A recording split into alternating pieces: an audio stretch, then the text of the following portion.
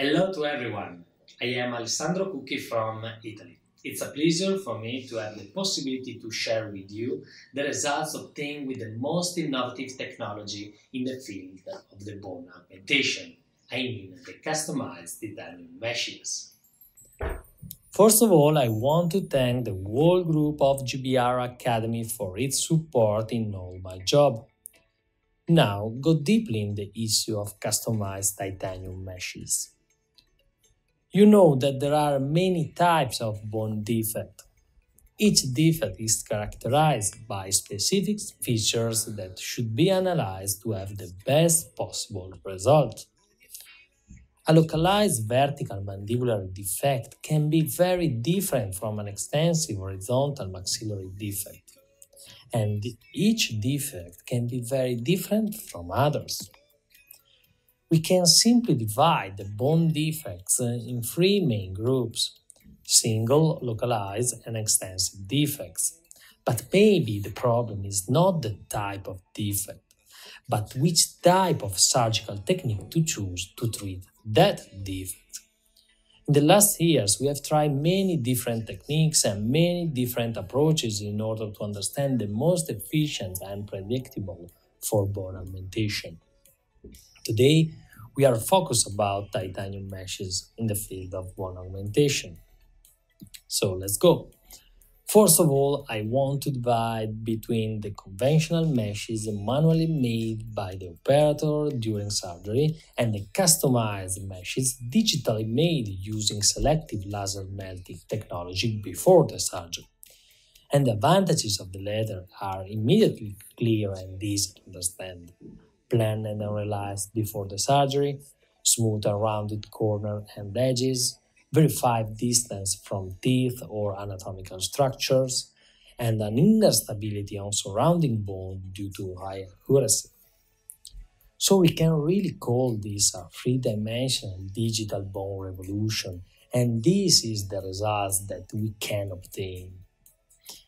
We can adopt this kind of technology to treat all type of bone defect. The extension of defect doesn't matter because we can restore an adequate bone volume with a device customized for each defect. As GBR Academy, we have tried them in many different defects: horizontal or vertical ones, in anterior or posterior region, in partial or totally edentulous patients, and both in mandible and maxilla.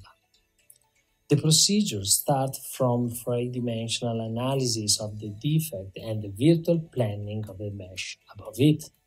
The surgery is always characterized by the same steps. First of all, an extended flap design and a full thickness flap elevation to expose the defect and the surrounding bone. Then a buccal flap mobilization by means of a periosteal incision and brushing. The autogenous bone harvest is used to have a grafting biomaterial, 50% of autogenous bone and 50% of bone xenograft. The surgery continues with the mesh proof to verify its accuracy and its placement.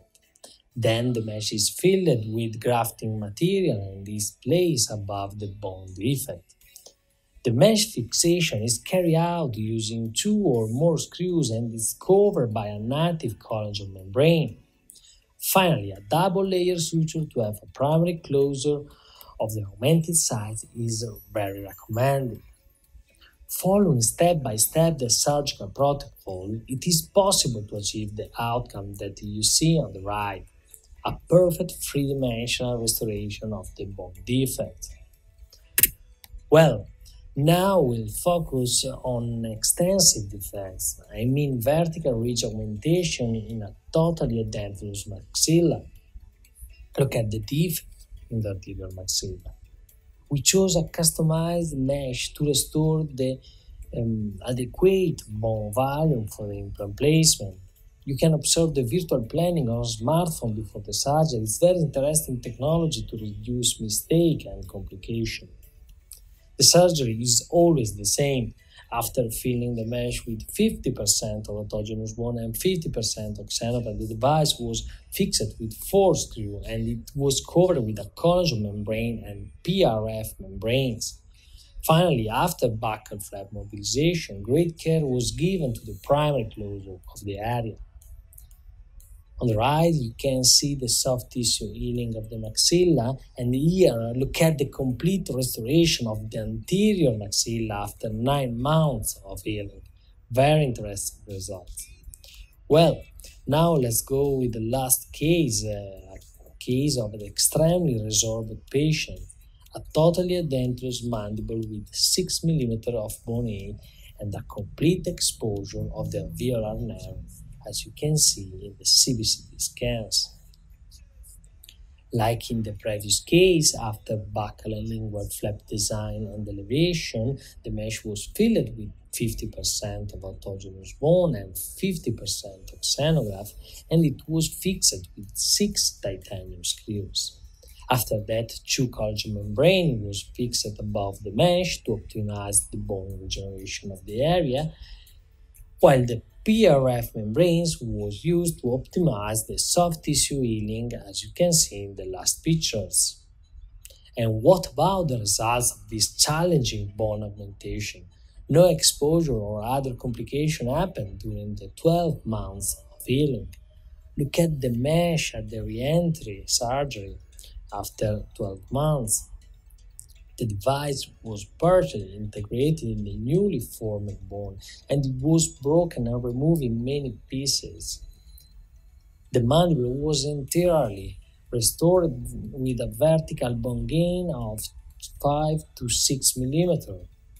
All the bone under the mesh was perfectly mineralized, such as in the left side, bone density class 1. So, a great result. All group of GBR Academy is working about this surgical approach because we think it will be the future. But remember that the best is yet to come. Well, I hope you enjoy my brief lecture. Now we are carrying out a randomized clinical trial about this kind of technology for the vertical ridge augmentation, so stay tuned. We'll share our opinions and outcomes with you. Thank you for your time and for your attention.